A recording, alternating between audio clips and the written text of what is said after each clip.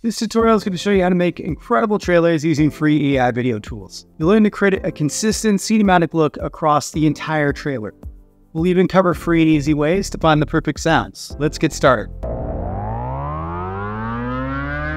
To make an AI movie trailer, you can make an image with a tool like Midjourney, then animate it with Pika Labs, and you can put it all together with a free video editor like Capcut. I'll use Midjourney, but you can use an equally great free tool called Leonardo AI. And just Google the one you want to use, sign up for an account, navigate to the left side panel, enter a prompt that describes the image, and you are good to go. Where a lot of people struggle in making a great trailer is consistency, and images affect this part the most. If your prompt doesn't have the right controls, then colors aren't going to flow scene to scene. It won't have a movie aspect ratio, and it won't feel like one connected movie trailer.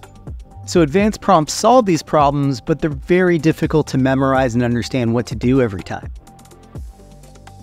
So we're going to use ChatGPT to make it very easy on ourselves, and we're going to tell it what we're doing in the film we're trying to accomplish, and ask for camera, film, and color grade recommendations.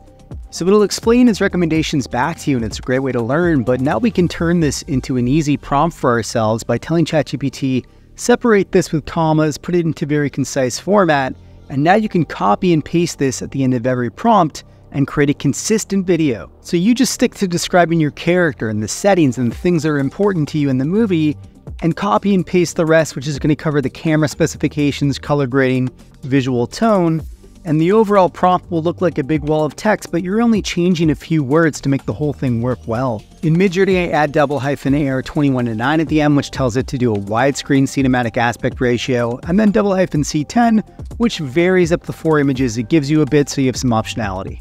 So you can see with this formula, I can switch characters, I can switch scenes, and it all feels connected in the same final video.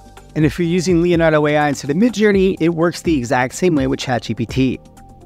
So when you animate these images, you probably want to keep the motion low so it looks a lot cleaner. Go to Pika Labs, join the beta, and join the Discord group. And if you type \animate, you can add an image, drag it in there, and click the option to add a prompt. Then you can write -motion 0, which helps reduce the wonkiness of the animation by giving it less to do. So I'm throwing in another dash and putting FPS 24 to set a movie-style frame rate, and dash camera, zoom in to make sure I'm controlling the camera movement the way I want to. If you like the animation, you can download it right away, and if you don't, you can reshuffle it and modify your prompt with that button there.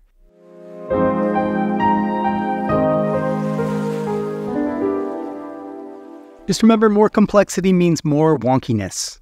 Now the key to a good trailer is exciting people with sound and visual cues, and Capcut is a free video editor you can use for this. I'm going to start with a standard widescreen aspect ratio and drag and drop in a clip. And until you really know what you're doing, I recommend that you start with an establishing shot that helps the user understand the setting. So this helps the audience feel the world of your movie trailer is real. And with the establishing shot at the start, I can drag in the next shot of my character, and now the two shots seem very connected.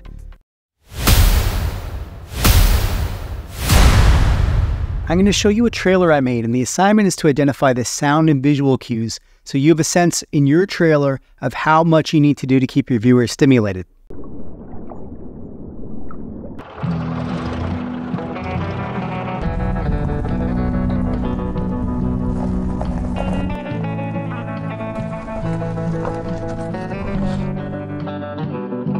You okay, kid?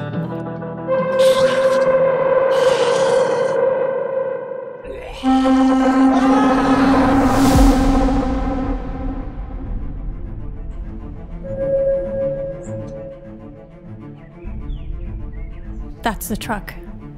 Doesn't look like anyone's in it.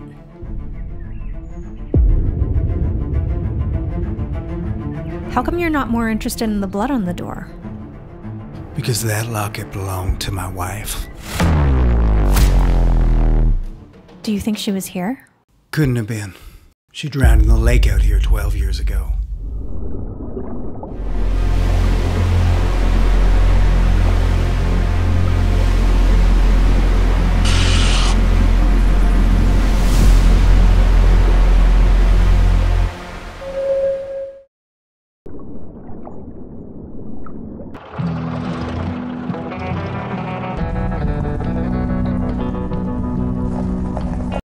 Trailers are all about getting attention and excitement going so that the viewer wants to see more, and that's why big titles and sound effects are so dominant. They're stimulating you, and Capcut has preset titles or text you can use for this, and you just need to add an animation on the right side and then go to audio and look for a sound effect like a hit to match the animation. So you want it to happen as the title pops in. So click add or drag and drop it in. And then what you want to do on this timeline is make sure that the sound effect is hitting just as the title has loaded in, so it seems that the title is what's causing the sound once it's fully landed. So sound effects like the driving and ones we just saw can be found for free in Capcut's sound effects library in the left side panel, and you just drag them into the timeline and match them with your video as you've seen before. But I use another free service called Pixabay. They have music as well, but if you go to the sound effects they have, there's a lot more options than Capcut, including ones you're going to recognize in pretty much every single movie trailer of the 2020s.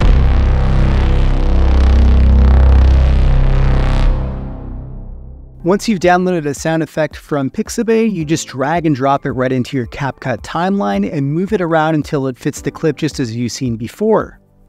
So moving on to dialogue, I have a more thorough tutorial in another video, but I used HeyGen for a lot of scenes in the trailer you just saw.